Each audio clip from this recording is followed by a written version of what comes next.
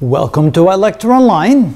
Now let's take a closer look at the four inner moons.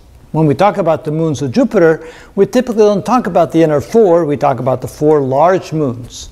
But let's take a look at the four inner moons before we start venturing out to the larger and the more interesting moons. Well, the four moons we're dealing with are Metis, Adrastea, Amalthea, and Thebe, and they're all within about 2 to 3 times the radius of Jupiter. Not quite twice, is a little bit less than twice, and this is about 3 times the radius of Jupiter, so they're all very, very close. Because of that, they orbit the planet in a very short amount of time. Matter of fact, the two inner moons, Metis and Adrastea, they travel around the planet faster than the planet rotates. So if you take a point on the planet and you follow the rotation of the planet, the moons would actually travel faster than that. So the moons would actually get ahead of the viewpoint of where you're at. That's quite interesting. The other two moons are far enough away that they actually fall a little bit behind. Kind of like our Earth's moon falls behind the rotational speed of the Earth. By a whole lot, of course.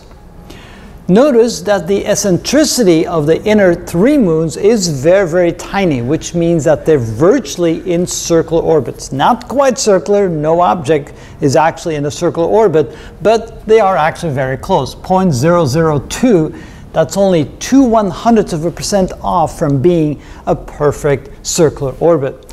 The outermost of the 4 planets, Thebe, it is relatively similar to the eccentricity of the Earth, so there's quite a bit of difference between the farthest point and the closest point in its orbit. Notice that the orbital speed, because they're so close to the planet and the planet is so humongous, they must be moving quite fast. Actually, the two inner planets move faster around Jupiter than the Earth moves around the Sun, which is quite amazing, at 31.5 and about 31.4 kilometers per second, which is absolutely phenomenal. If you look at the dimensions of the 4 moons, notice that none of them are given a radius. They all are kind of odd-shaped, which means that they are asteroids, probably asteroids captured by the gravitational force of the moon. We have about 80 known moons around Jupiter, and only 4 of those are what we would call real moons that formed in the very same way as the planets were formed going around the Sun. Here you can see that this is a remnant left over from the formation of the solar system, and the dimensions indicate that it's very oddly shaped.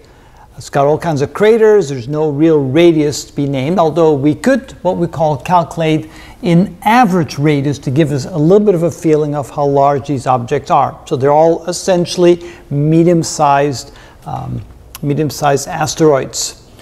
The big one is quite big. That would be Amalthea. It has an average radius of 83.5 kilometers, which gives us a total surface area of more than 2 million kilometers. So it's actually a fairly large object.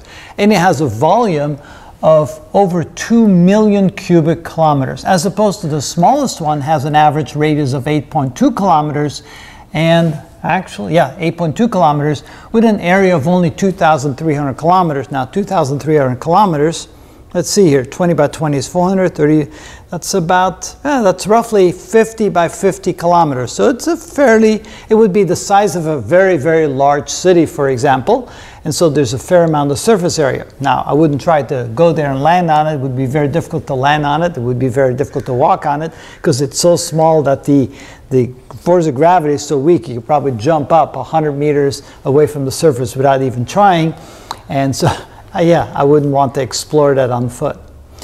Also notice that the temperature is very nearly the same as the temperature you'll find on Jupiter, the surface temperature, about 123, 122, 120, 124. That would be Kelvin degrees.